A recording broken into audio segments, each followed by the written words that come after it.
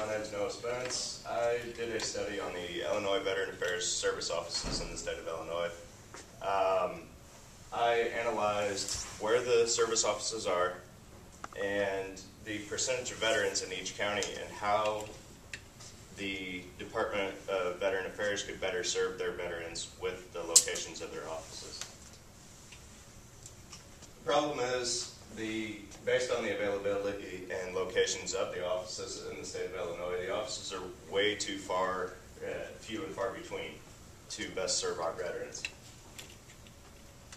Today we're going to look at the locations of the service offices in the state of Illinois, which offices should be changed to full-time status, which counties should open service offices in their courthouses, and the population of each county and the percentage of veterans in that county. Who could use this information? Obviously, Illinois Veteran Affairs, this would be a map for them. Veterans in Illinois to know where the service offices are and how close they are in relation to the office. And then any county or state government to look at possibly what the state of Illinois is doing to try to better serve their veterans as well. My data sources are the U.S. Census Bureau. I got my county shapefile and county populations from them. The IDES for the unemployment rates, and Illinois Veteran Affairs for the locations of each service offices. I don't have a slide displaying what types of analysis, but a few types of analysis that I used were obviously data acquisition. I got all my data from these sources.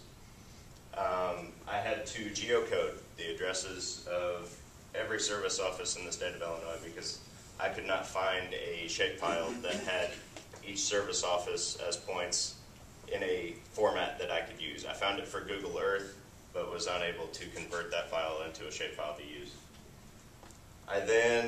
Another tool I used was a buffer.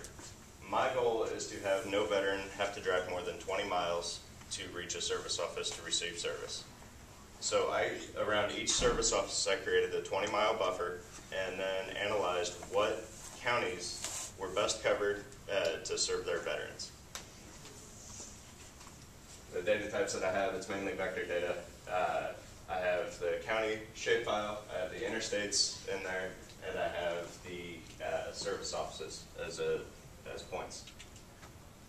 My data attributes, the acquired values that I got were counties, interstates, service offices, unemployment rates, county population, and capital city.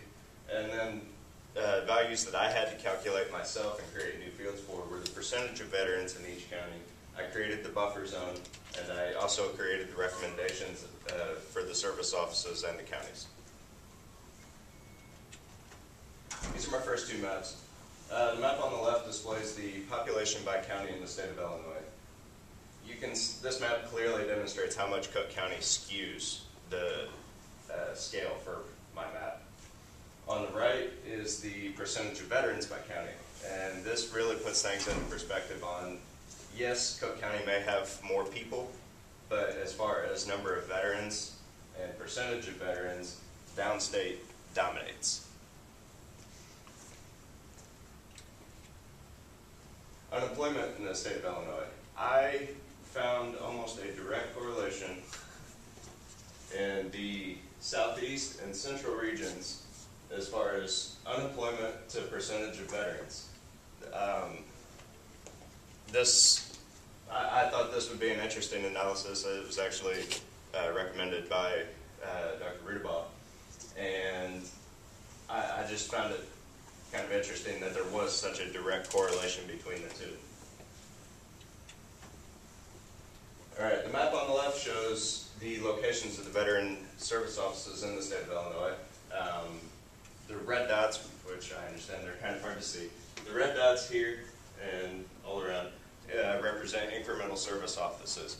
Incremental service offices are open twice a month, and they're just there for convenience, I guess.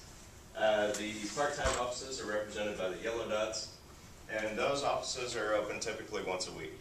And then the green dots are full-time offices that are open 5 days a week, normally 8 to 5. The map on the right is all of the service offices with a 20-mile buffer zone around them. This shows that clearly the Chicago area and most of the northern counties are pretty well covered, but when you get into the western and southeastern and central counties, they're not as well covered. And these are my recommendations for the Illinois Veteran Affairs. The counties that are highlighted here in, well, I guess it's pink, those offices, or those counties do not have any service offices at all. And there is actually, those counties have a high percentage of veterans in their county. And then all of the offices that I have here, and there, I recommend those offices. Those are incremental service offices that I recommend change to full-time status to better serve their veterans.